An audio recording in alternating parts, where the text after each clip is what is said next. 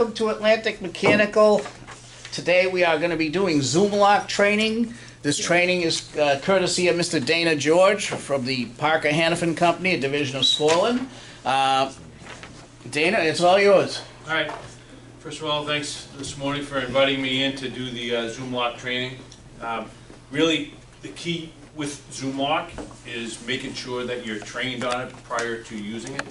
Has anybody in here used Zoomlock in the past? Right? How's it worked out for you? We did it once or twice. Yeah. And then the main thing is, the main thing is tube preparation, right? And I'll go over that with you. And there's a few things to look for.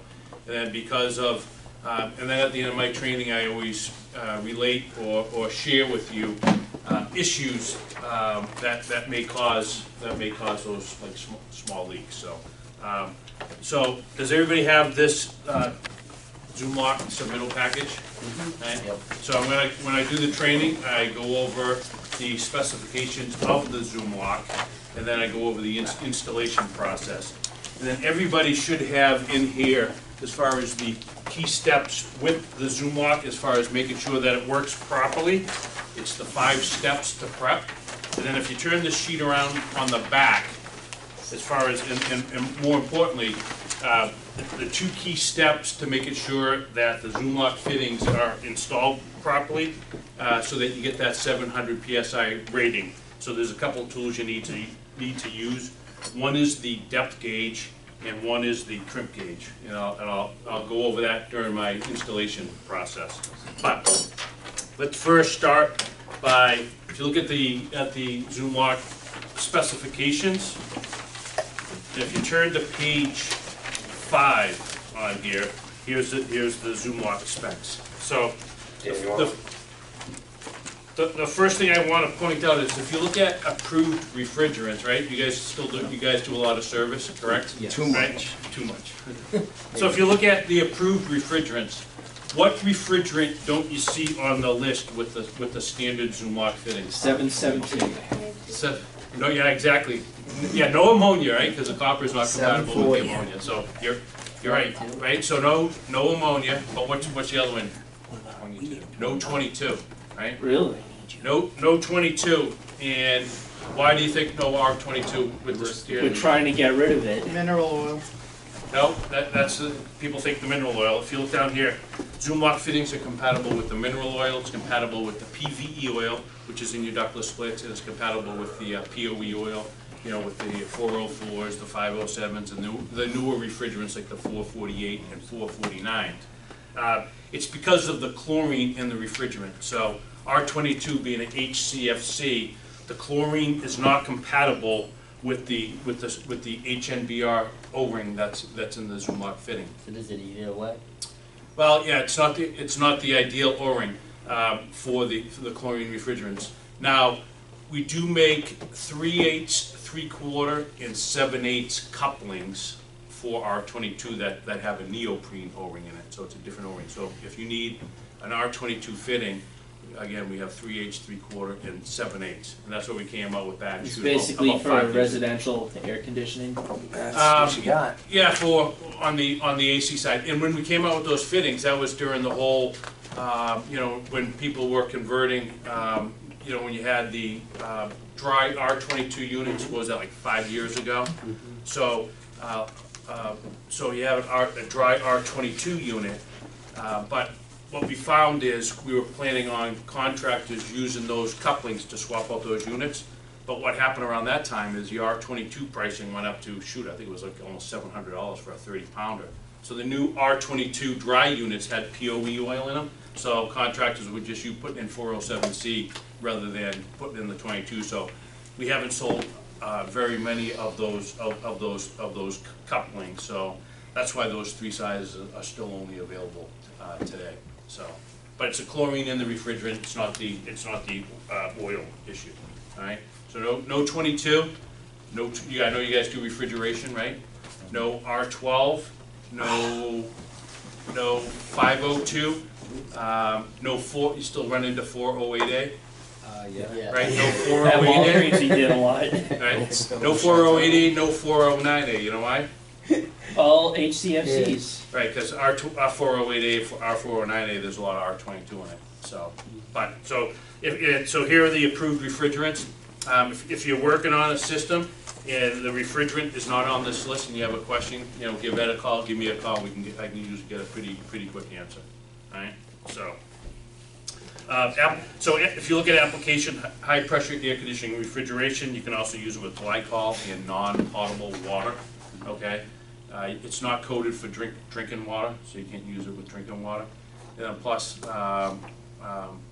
yeah, so, but if you're using a drain line, you know, on a Friday afternoon or something, you can certainly use a Zoomlock fitting on drain lines, and you can use it with glycol, right? Then if you look at the continuous operating temperature, it's 250. The O-ring temperature range is -40 to 300. So you guys do a lot of freezer work, right? So it's okay down to, as long as you're above that -40. And then once the Zoomlock fitting is pressed, and once you check it with the crimp gauge, which I'll go over, the Zoomlock fitting is rated for 700 PSI, okay? And we have a burst pressure down here of 2100 PSI, and 2100 PSI is on, burst pressure is on the 1 3/8. On 1 1/8 and below, burst pressure is over 3000 PSI, alright? But again, I'll get into, you know, after you press it, you need to use the crimp gauge to make sure that you check it, to make sure it's rated for those pressures. And then also, while I'm thinking of it, the 1 3 fitting is the only one you have to press it twice to get that UL rating. So 1 3, you would press the fitting once, and then you would rotate the tool 45 to 90 degrees, and then you would press it a second time. But that's, in this K-1 catalog, we go over the installation process.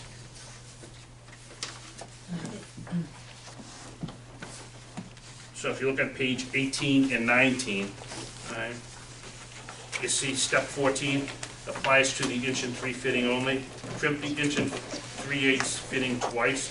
Rotate, crimp the tool 45 to 90 degrees after the first crimp, and repeat the crimp. So again, that's only on the 1 3 that you need to do that.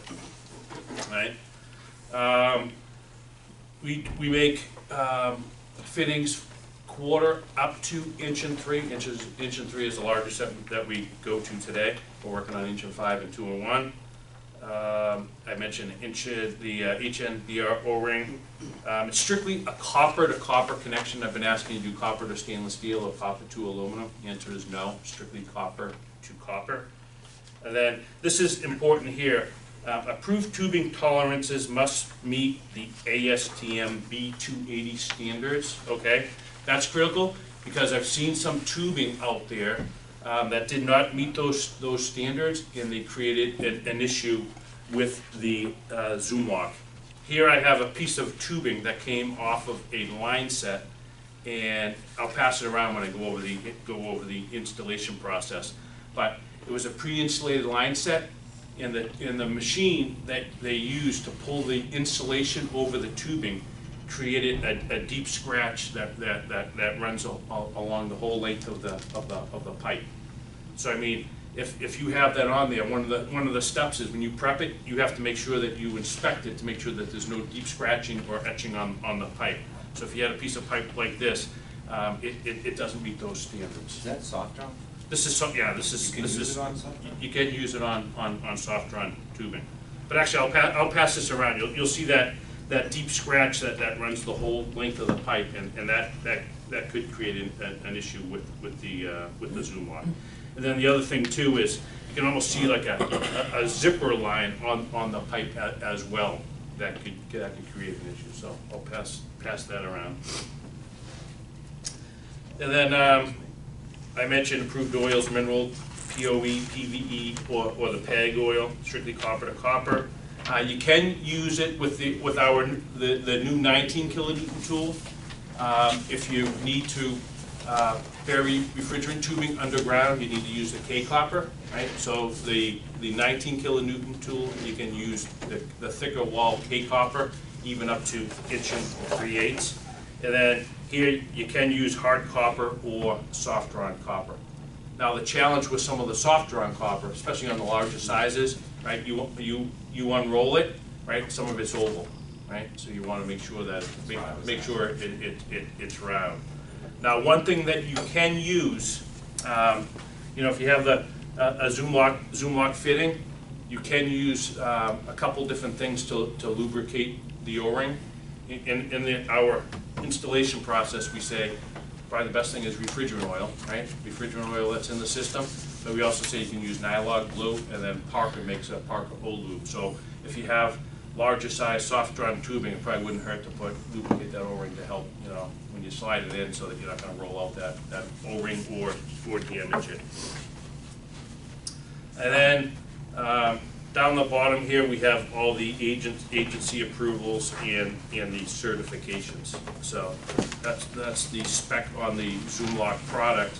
And then if you look here, the products that are available, we have couplings, we have slip couplings, we have long radius elbows. If you look, all of our elbows are long radius, so we follow refrigeration piping practice 101. You want to minimize pressure drop in the liquid line, minimize pressure drop in the suction line. So they are long radius. We have T's, we have reducers, we have caps, we have the pre-made flares. Do I have a flare in here? Yeah.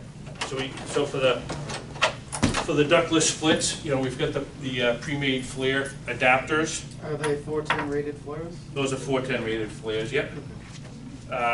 We have the reducing bushings, long radius street elbows, 45s, and then we do have the Ys for your VRF equipment, and the Ys do come with the insulation. And then for your refrigeration projects, we do have P-traps.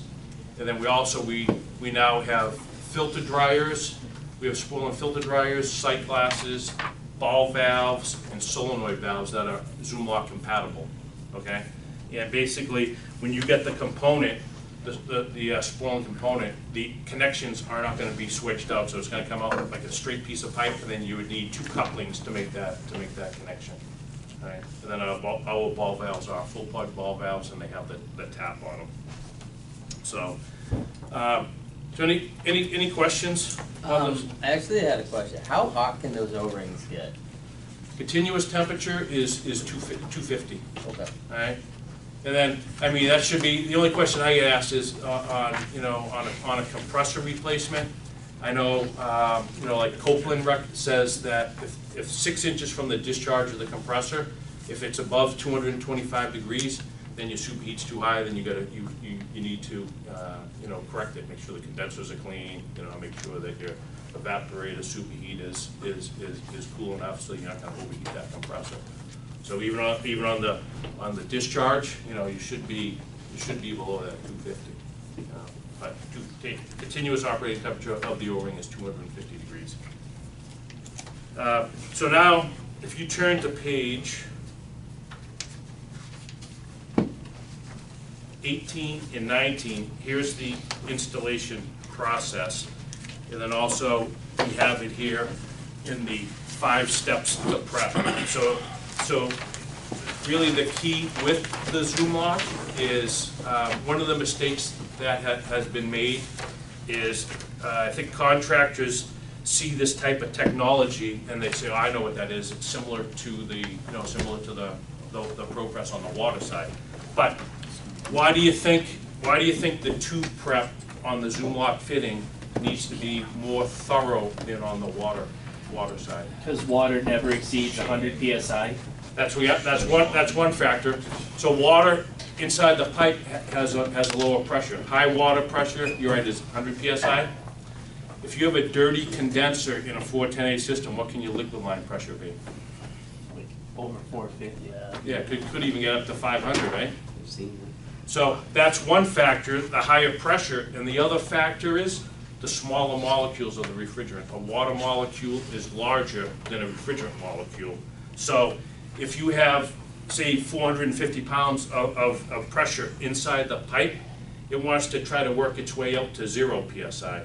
So if there's any deep scratches or etching on that pipe, it wants to try to work its way between the pipe and the fitting, try to work its way past the O-ring to get out to 0 psi. So reason why you need to follow the 5 steps to prep is the higher pressures in the pipe and the smaller molecules of the refrigerant. So if you look at the tube prep, right? With the 19 kilonewton tool and the 5 jaw set, in your kit you'll get a tubing cutter, right? Why do you think we put a tubing cutter in the kit? You don't want us to use a hacksaw. Right. We don't want you to use a hacksaw. We don't want you to use a sawzall. So we put a tubing cutter in the kit because we want you to use a tubing cutter. Nothing special about it. Just make sure the wheel is sharp. Make sure when you cut it, it doesn't thread on you. So tubing cut. Put the tubing cutter in the kit. We have a deburring tool. Right. It's a good deburring tool. Small teeth. It's not the razor blade type. So there's a deburring tool in there. And then we have the depth gauge. We have the crimp gauge, and then we have the Scotch-Brite pad, which you need to prep the pipe properly, and then we've got the Sharpie, right? And this is, and again, the key to safety is using your gauges, the depth gauge and the crimp gauge, which I'll show you in a minute. So, as far as the installation process, right? Cut the pipe with the tubing cutter, deburr it, right? So deburr the inside, deburr the outside, right? Especially the outside. If there's a burr on there, what do you think could happen to the O-ring? You tear it. You can nick or damage it or tear it. So after you deburr it, here's the Scotch-Brite pad, and then you need to just prep the outside. And then when I prep the outside, I always put a little bit of pressure right on that corner. So even if there's still a little bit of a burr there, you're gonna knock it off. So, What about abrasive cloth, just regular sandpaper? like if you have a scratch on there, right, that doesn't remove with the Scotch-Brite, then take like 180 grit sand cloth and then sand it. But I'd always finish it up with this because it's a finer grit. All right. So once you prep it, right, now the next step is you need to inspect for any deep scratches or etching, right? So this looks good. So from here, you put it into the depth gauge, and then you mark it. And the reason why you need to mark it is when you push that pipe into the fitting, right? If that backs out, you won't know it unless you mark it, right? And then why it's critical on the safety side is what gives the Zoomlock fitting its strength is if you see that dome between the 2 crimp areas, that's what gives it its strength of on the inch and eighth and below of over 3,000 psi for the burst pressure. And if that backs out to the point, if you don't mark it, if that backs out to the point there's only 1 crimp band on it, do you think that's rated for 700 psi? Nope, right? So safety-wise, it's important to make sure that you mark it so that when you press it, you want to make sure it's inserted in all the way. And then, so that's inserted in all the way. So here's our tool, right? And so this is a 1/2 inch fitting. To change the jaw, just push in the pin, 1/4 turn counterclockwise, put in the proper size jaw, and then just push it in.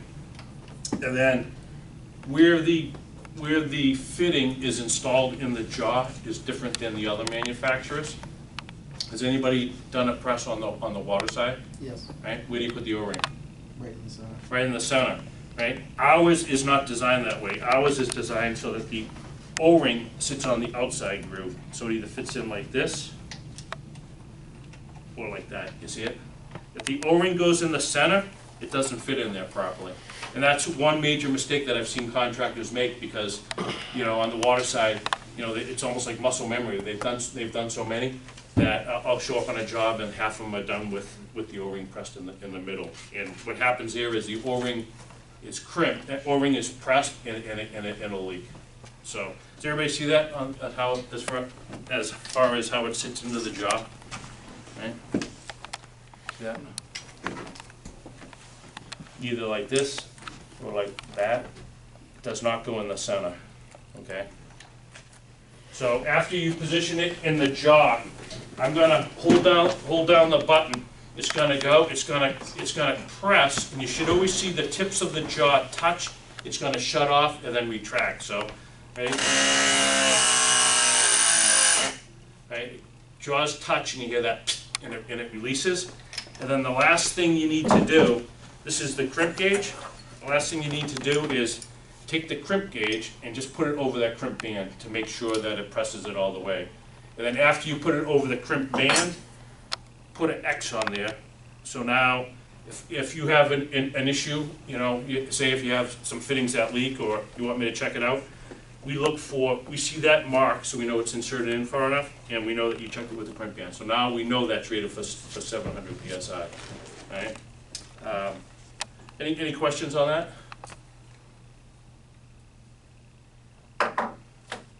If you start to make a press, there is I call it a do-over button, right? The jaws start to lock. You can retract the jaws so you can release it, and then you can fix whatever you need to fix. For some reason, if you press it and the crimp gauge does not go over the crimp area, all you need to do is put it back into the jaw and repress it until that crimp gauge fits over the crimp band. All right. The Zoomlock fitting, the press is concentric, so you don't have to worry about lining up the jaws. So just put it back in and then repress it until it passes with the crimp band. A trick on some of the larger sizes, like 1 1, 3 inch, sometimes after you make the press, the fitting is hard to release from the jaw. Sometimes you almost need like a persuader, and you have to really hit it hard to release it. What you can do in that scenario, just take some WD-40 and spray it inside the jaw, and that helps pop the fitting free after you make the press. All right. So that's why we get into 5 steps to prep to prevent leaks. Right? Is cut the pipe, deburr it, use the Scotch-Brite pad to prepare the outside of the tubing. Make sure you inspect. Make sure you remove any deep scratches or etching. All right, and then for safety, please use your depth gauge and use your crimp gauge. The last thing we want is somebody getting hurt because they didn't use the depth gauge and the crimp gauge and they didn't follow our process, because shoot, it's dealing with high pressure refrigerant, so it's important to follow the process. So now I want to just relay any leak issues I've seen with the Zoomlock over the years. The main thing is it's the tube preparation. So if you look down here at number 4, right, is inspect. Right, inspect. Tubing must be sanded and cleaned. Use provided heavy-duty abrasive pad, nylon mesh abrasive pad, marine color or 180 grit sandpaper. Sand tube in a radial, right? So sand it radial to the tubing. All right. So after you do that, inspect it. It says inspect for visible scratches and incise marks. Do you know what incise marks are on tubing? On a piece of tubing, on hard-drawn tubing, I should say, on hard-drawn tubing, it's identified. It's not inked on there, ACR type L. It's actually etched on there, like A, C, R, type L, and you can feel it with your fingernails, right? It's pretty thick, and if that O-ring sits right over that, that's a potential for a leak. So if you have that tubing, you have to cut it back. So that I've seen that, right? Because again, higher pressure, smaller molecules, it wants to try to push its way out. So you have to be cautious of that etching, not prepping the tubing. I've seen, there is a O-ring on the Zoomlock fitting.